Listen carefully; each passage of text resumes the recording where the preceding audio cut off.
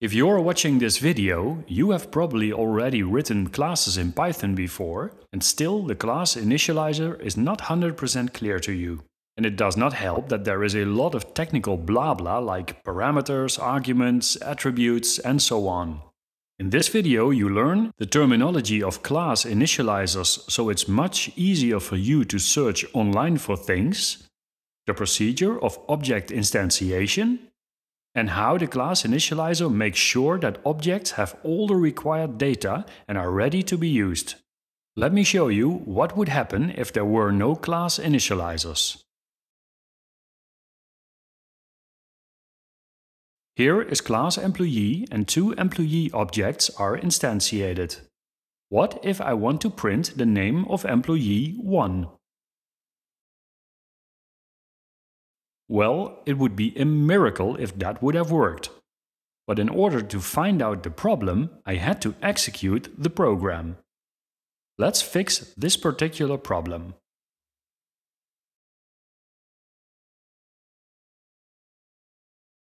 Now it works. But the problem is not really solved.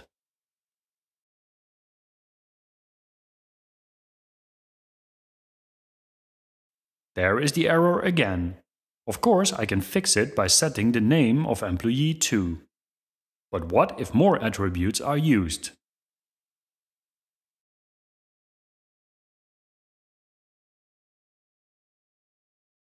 You would just have to hope that these attributes are set somewhere. And only at runtime you will see if everything works. How do you solve this particular problem? You use a class initializer to make sure all attributes are set before using the object. Let me type the class initializer for the employee class.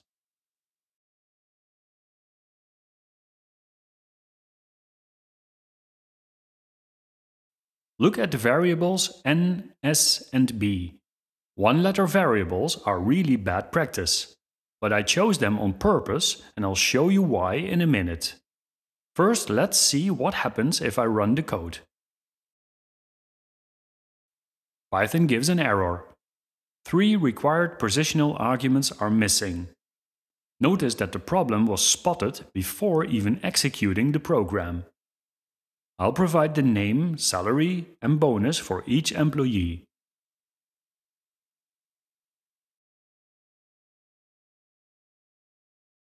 There is no need now anymore to set attributes after instantiating the objects. What happens when I run the code? Very nice. Employee objects are guaranteed to have all the information they need to operate correctly. Look at the bonus of the employees. It seems like it is 10% of the salary. If this is some kind of business logic, there is no need to calculate it manually.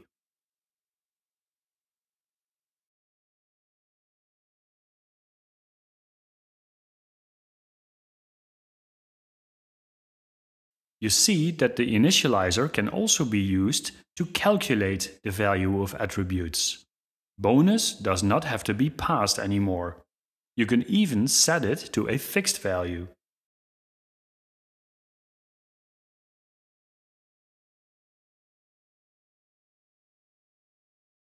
Now all employees have a fixed bonus of $100.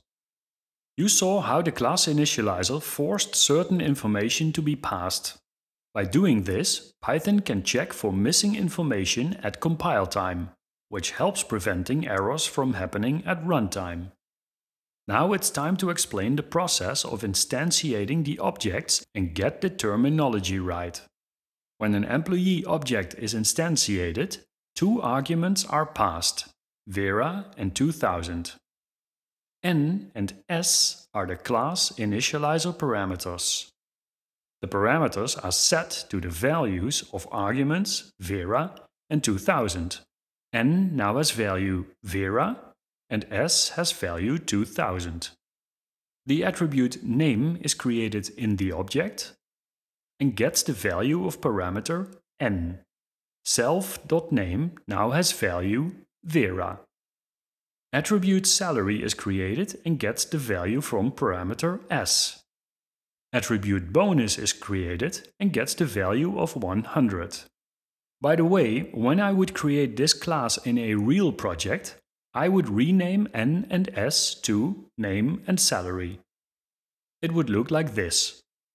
The reason I chose n and s for this tutorial is to indicate that this name is not the same as this name. Here, name is a parameter, and here, name is an attribute that gets the value of the parameter. Regardless of the names I used, the object initialization is finished and the object is guaranteed to have all the information it needs to work properly. One of the common mistakes beginners make is forgetting to write the self parameter in the class initializer. If you wonder why and how self works, I created several videos on that topic. Well, that's all for this video. For more information about the mysterious self in methods, click one of my other videos on the topic. Thanks for watching.